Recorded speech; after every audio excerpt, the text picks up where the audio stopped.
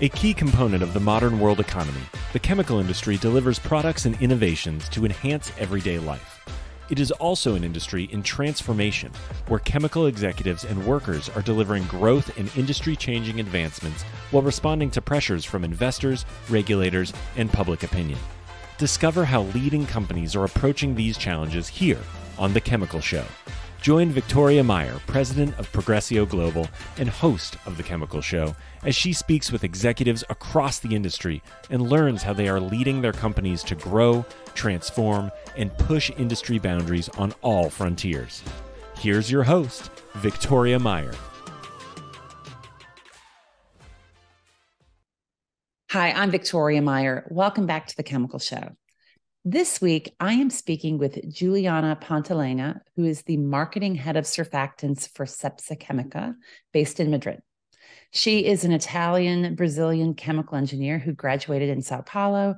She's been in the surfactants industry for the majority of her career in both ag chem as well as home and personal care, and has worked globally, including in Brazil, the US, and Spain for companies including Dow and Oxiteno. Her focus today at CEPSA is the strategy on how they grow, improve the current portfolio, develop and implement the sustainability goals of the company. So we're going to have a great conversation. Juliana, welcome to The Chemical Show. Hi, Victoria. Thanks for the invitation. Thanks for being here. Let's start by talking about your origin story. What got you interested in chemicals and surfactants, and what eventually brought you to CEPSA? Oh, that's a good question. So as you said, I'm Brazilian, and so I lived almost my whole life there. And since school, I was always very interested in chemistry. Organic chemistry used to be my favorite subject in school, and I always wanted to learn more and more. Had no idea how hard it would be when we actually started to studied it during college, right? My mom and my dad, they used to love chemistry and, like all the physics, mathematics, and everything related. And at that point, I decided by the end of my college just to go to the university and be a chemical engineer. I used to love, arts, dance, and all of that, movies. But at the point that I had to make a decision of what am I going to do with my life, I really wanted to be a chemical engineer. And then I started, college in Brazil. I finished over there. And I joined Dow Chemical Company, and I stayed there for about 10 years. In that period, I was kind of, everywhere. I started as a trainee, I moved to sales, then I went to marketing. I was an expat for 3 years in Midland, Michigan, came back to Brazil, had a product manager role. All of that, the majority of my life, as you mentioned, I was in the agrochemical market as a chemical supplier. And then I moved to Oxiteno as the global marketing manager for agrochemicals in that matter, but always in surfactants. So my life for this whole almost 15 years was dedicated to surfactants. And the more that I learned about surfactants, the more I liked them because they are everywhere. They are actually everywhere. Yeah. We kind of eat them. We put them in our heads. We put them in our skin. We wash our clothes. So it got me fascinated about everything, like all the organic chemistry and plus what we can actually do in the market. So it felt really interesting, and all of these markets got me even more passionate about it. Yeah, I think that's interesting. I always say it's when I worked in the surfactant business at Shell, I'd say it's the soapy stuff, right? Because it's everywhere. It's everywhere that you're, as you say, yes, washing your clothes, washing your hair, touching your skin and other products, and it's pretty amazing stuff. So it triggers everything, right? Yeah. So it does. It really awesome. does. Yeah. Yeah. Yes, yeah. Sure. Yeah. And it's one of those things where people downplay chemicals, right? We know this, and yet they don't necessarily understand that everything around them that allows us, frankly, to live the lifestyles that we live are as a result of chemicals and chemistry. Yeah. Yes. Perfect. So tell us a little bit about CEPSA and what you do there. Sure. So finishing at Oxiteno, I moved to CEPSA as the marketing head. And CEPSA is a global company. We are a Spain-based company that it's been here for over 40, 50 years in Spain, but not only in Spain, but also in Canada and Brazil, where we also have our manufacturing plants where we produce LAB.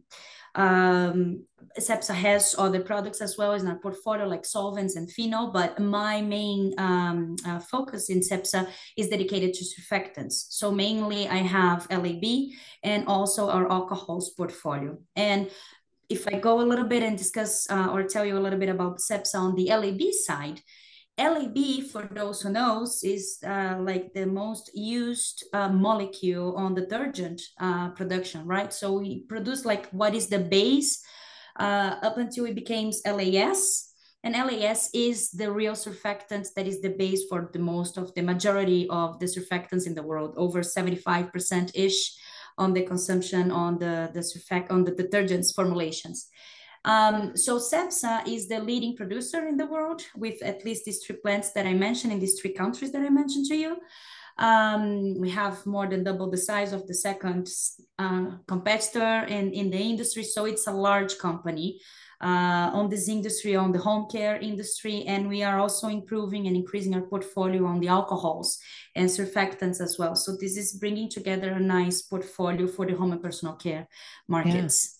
So I know, so that's a great overview. Thank you. And I know that, CEPSA also is a refining company, energy and refining, which also ties in very well to LAB from a feedstock perspective. Yes. With this focus on sustainability, energy transition, how does that affect CEPSA Chemical? Well, and I would tell you a little bit on my personal view, because interesting enough, being able to be in other companies, moving from one continent to another, I see that CEPSA is extremely committed to sustainability. And I can tell you, because I can tell you from the employees, the teams that we work together, sustainability is, I can easily tell you that it's at least 95% of our discussions on a daily basis. It's interesting. Wow. And I don't know if it is because we are in Europe that also triggers sustainability in a different way, with our day-to-day lives, personally speaking. But so going back to your question, CEPSA as a corporation understands, and there are several drivers in Europe as well, that we have to do a shift into sustainability, right? So as a corporation where we have refinery and exploration and production and other business units, sustainability is part of our drivers. So we want to decarbonize ourselves. We want to drive the industry as a whole for a more sustainable solutions. And when I go to CEPSA Chemicals, our piece of the whole in the whole industry, let's put it this way, I can see that we are shifting our production of, our main molecule, which is LAB, into a sustainable LAB. What does that mean, right? So we have launched last year what we call the NextLAB. NextLAB is our sustainable LAB solutions. For a few main reasons. So as I mentioned, LAB is the most used molecule for detergents, and for just not going to say an obvious reasons, but everybody that does a detergent, they know. LAB cleans. LAB is the best molecule that it's been in the market forever, and it actually works, but right. It's fossil-based, right? So seeing everything that is going on sustainability, how we have to change, we need to decrease CO2 emissions, we need to change the chemical industry, which is kind of an exciting moment to be. And that triggers changes in our raw materials, right? So why try to change the whole molecule if you can only change your raw materials, the way that you produce your product, you decarbonize your plants, you decrease emissions on scope 1 or 2, but you also can decrease emissions on your full product by the end of it. So in the end, what is triggering all of these changes at CEPSA is sustainability, is decreasing emissions, is following what the market is looking for. And I have been seeing these changes over and over and over inside of CEPSA in changing our raw materials and changing the way that we produce our products. Yeah, awesome. Well, and in fact, when we were at ACI earlier this year. Yeah. And I know that was one of the topics of conversation throughout the conference was really about changing the molecule, creating a more sustainable or bio-based product at the beginning of the value chain versus at the end of the value chain, because it has far more impact, For sure. et cetera. So it sounds like you guys are on that same track with that. For sure. For sure. So as you've rolled out NextLAB, Unilever has been one of the first partners that you guys have announced in doing that. How did that partnership come about, and what's important about that for you? Sure. So in the end, I think that, and not only in the chemical industry, but definitely I can tell about the chemical industry, that we need to understand what our customers are looking for, right? And I would say that the home care industry, and definitely driven by the top three producers in the world, Unilevers, P&Gs, Henkels, and so many others that have so many important targets on sustainability, are driving what needs to be done, right? And listening to them is actually what drove us to make our changes.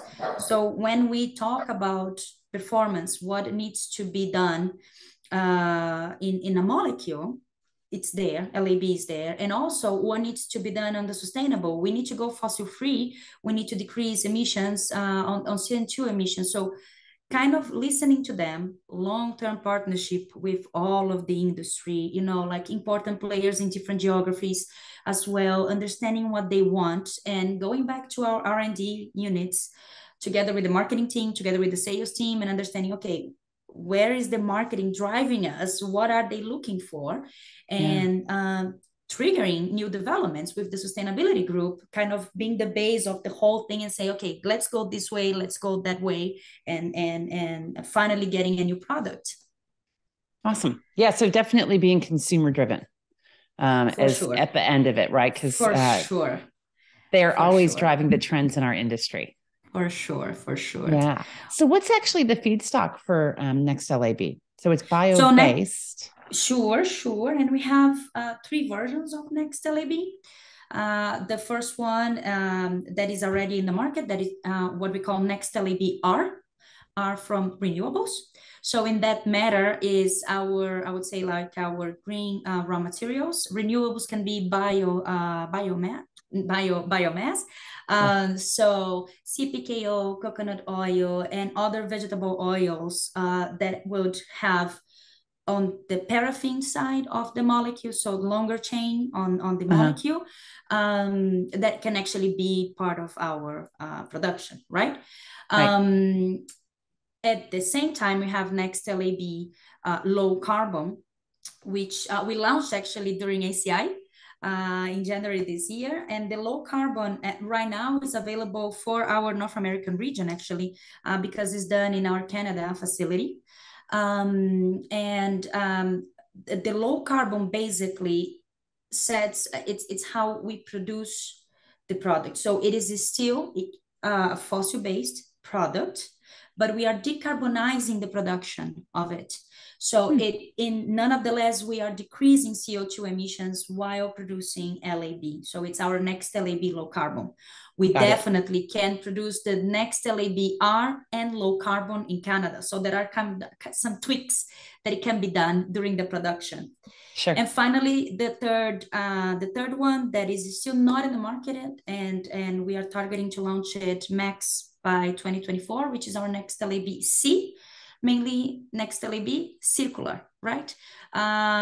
Which means that we are targeting circular raw materials. And that can be for the paraffinic side, for the benzenic side of the molecule. So there are also some tweaks for the C version. Yeah, interesting. That's helpful. Thank you. So, I mean, when we talked about this, the customer and the market needs are really critical as you guys are developing product and application development. Other than sustainability, and I know that seems to be the biggest driver for all of us, how are those needs changing? What are you, CEPSA, and your customers looking at when you look at changing consumer needs? Sure. And then I'm not going to talk only about LAB, right? Because again, sustainability is driving a lot. When we talk with people, we can see that it changes regionally, but it seems to be impacting more and more. However, cold washing, which kind of also some sustainability trends, but it is out there. So understanding how to help our customers to improve their formulations on cold washing, right? Because there is not only on sustainability, but there's also on savings. Because if you can dishwash your dishes with cold washing, then you save on temperature and some other things. So there is also on money wise, economic evaluation wise. But definitely there are some regulatory trends that are important as well. So low dioxane, this is something that has been driven from US and is also driven in Germany.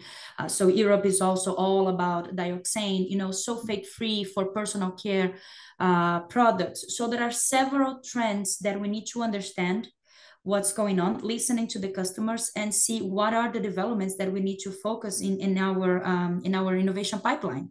So not only talking about NextLAB, but CEPSA also has an innovation pipeline for all of its products, especially its surfactants, where we can bring new products that we see trends in the market.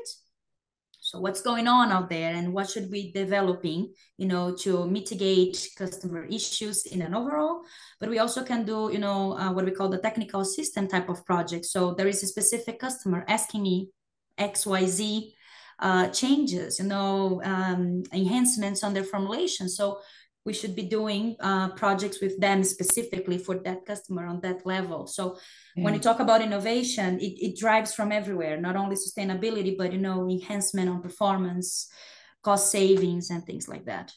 Yeah. How do you set your priorities in that innovation pipeline? Because that's everyone's greatest challenge, right? There's always a lot of requests.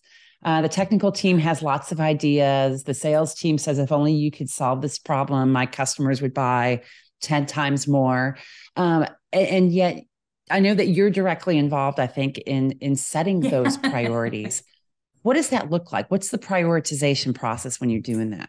Oh boy, I think that you made like $1 million question, right? And I'm not going to say that I have the answer, but we try to, right? Sure.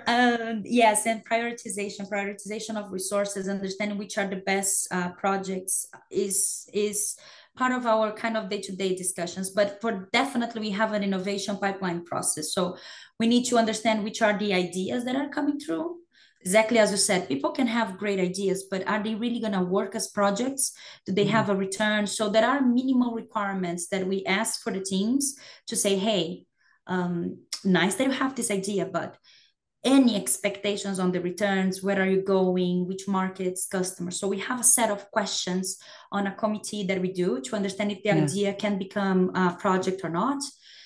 After that, we set up like the projects, the team projects, right? So they have to understand and give us a little bit of more on the specifics of what they are expecting on that project. And that drives us variables, like how strategic is the project, what is our return, what we're thinking about it. And we do kind of analysis divided in different types of matrix that will give us I would say quartiles on prioritization. So is this project giving me a good return, but would I have to put a lot of resources, would be a little bit faster? So there are some tools that we use that will help us to prioritize, not only by a technical issue or solution, but also is it strategic? How in a sustainability environment is this fitting against other projects? And they kind of it's kind of a war against each other, because we kind of plot them all and see, okay, these guys are the ones that I'm going to prioritize, these ones maybe I'm just going to put them on the back. And then the teams need to kind of dedicate some times to support and understand if their projects are going forward or not. And then obviously review resources, review timelines, understand if the pipeline is delayed or not. So there is a lot that needs to be done. And I kind of do these reviews, I would say probably once every 3 months, because you need to keep the pipeline running. Yeah, makes sense. It sounds similar. I've run through some similar processes before, but I think it's always, as you say, people don't always like what quartile their project ends up in. And it shifts, it changes, right? Because the market is Exactly. dynamic. And then, of course, as you go through innovations, you're learning along the way, Yes. which makes a project more likely to succeed or not, or less likely to succeed as you Yeah. go through the discovery process. Yeah, and I'm glad to listen that you've been through the same, because I think that we all try to prioritize our projects, right? And it's not easy. We get attached to our project, so you have to Yeah. kind of try to make a rational analysis on the whole thing and definitely make the final selection of what needs to be done. So, one of the things we talk about a lot on the Chemical Show is the customer experience, right? And so, when we look at end to end customer experience, it's really a very critical value driver, not always fully appreciated across the industry in terms of just how it drives the value. But it's also really a key differentiator for businesses. So, when you look at CEPSA, what do you consider to be critical to your customer experience, and what drives differentiation for you? Um, I believe that, especially on, I would say, on the LAB side, but this is something that we are doing across the board, is the type of service level that we have for our customers. LAB, and then I'm just talking about LAB. Obviously, that would happen with NextLAB as well, but because the majority of the industry knows CEPSA as the LAB supplier, we need to be on time delivery. We need to, if they request a product, we need to be able to deliver them at the right time, at the right moment. No major mistakes. That can always happen, right? But no Right. major mistakes and things like that. So as soon as you have the standard or their basis as a great service provider with your basic product, then you can start leveraging your customer experience, right? So it goes back to what we were just saying on listening to your customers. So it's not only about sales, but also we have our customer development team, which is basically our technical team that is dedicated to our customers, right? So it's segregated from R&D.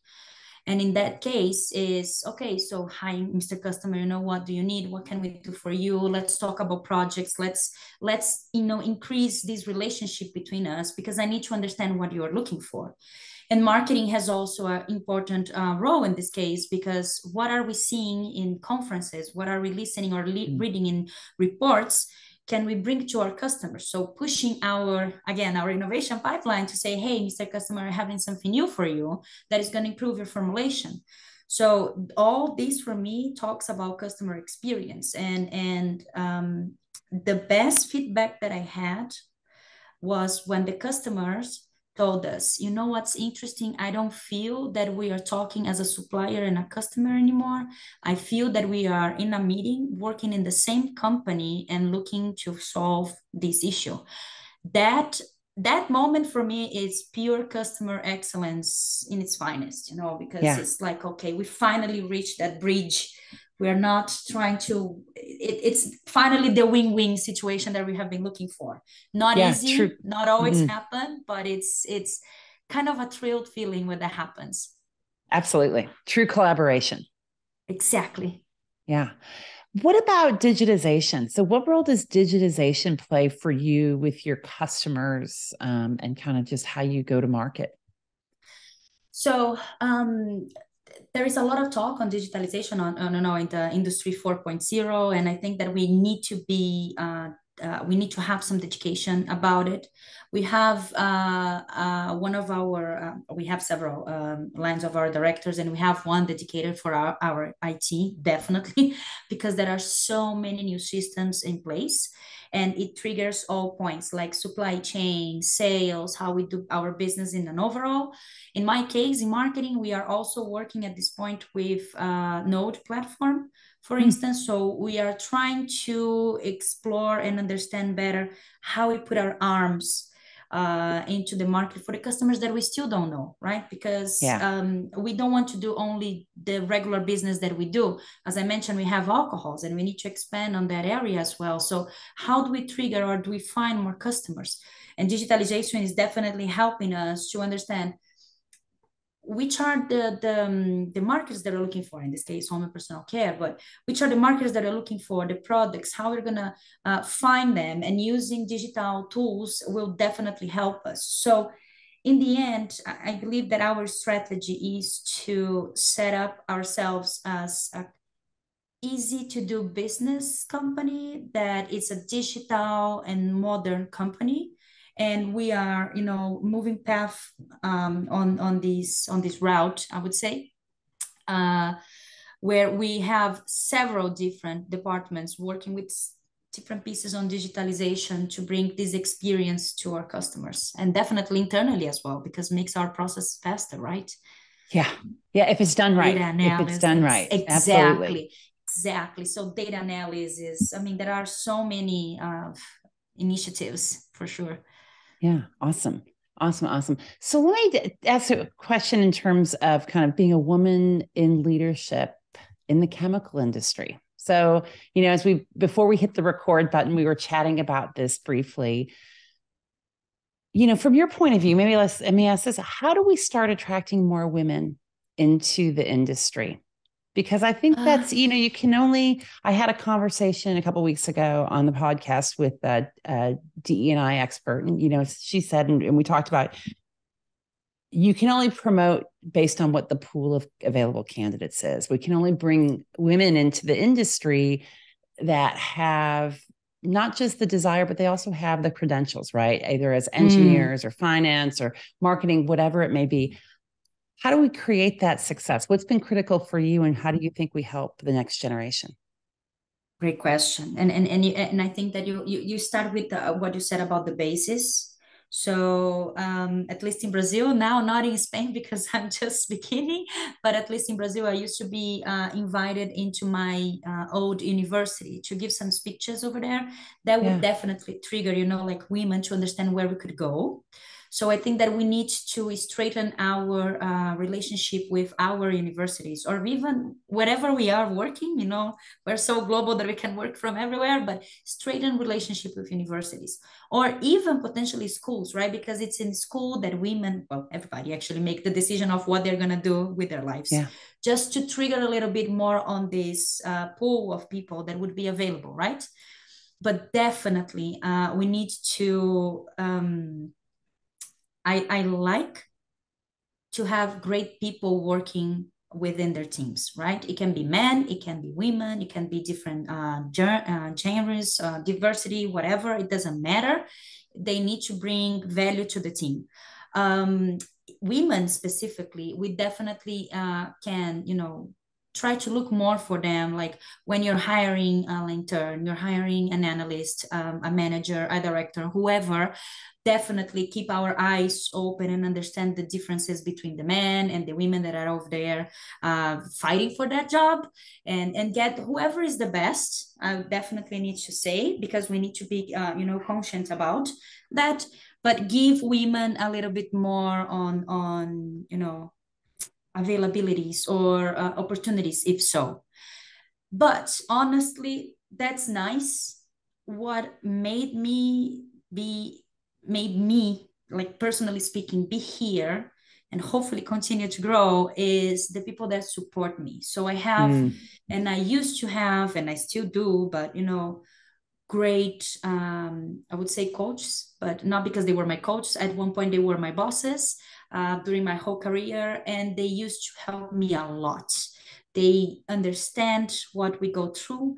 They can help us, giving us advices, supporting what we do, or, how we tweak some things that needs to be better. And that's for anybody, again, men, women, whoever. Yeah. But having people that support us, that you can, just pick up the phone and say, hey, I need help because this is happening. Doesn't matter if you still work with this person or not. That's what really makes a difference. So having a mentor, having someone that helps us makes the difference whenever you're trying to jump in your career and take some different or difficult decisions. Yeah, awesome. I think that's great. And that's, I'm going to just say that's the right answer. I think that's coaching and mentoring and having the network to support you is so critical for everyone to be really be able to thrive. and grow. Yes. Yeah. Feel safe, right? To know, like I know that I can count with this or that person, and because these people will keep helping you to keep growing in the industry, or Yeah. whatever your goal is. Maybe your goal is to be where you are and that's it. Maybe my goal is to keep traveling. Maybe my goal is to be where I am.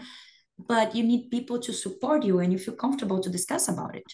Yeah, absolutely. And I think, I think I've also been fortunate in my career to have some great coaches and mentors and bosses and peers, male, female, et cetera, to really, help support and my success, because we all need that. For sure. Awesome. Well, Juliana, this has been great. One final question, just what's next for you and what for CEPSA? When we look ahead at the rest of the year, what are your priorities? What should we be looking forward to? For sure. So, I mean, I mentioned about NextLAB. This is our main objective in an overall. As I mentioned, we have the 3. We're still launching the NextLAB C, so it's in the near future.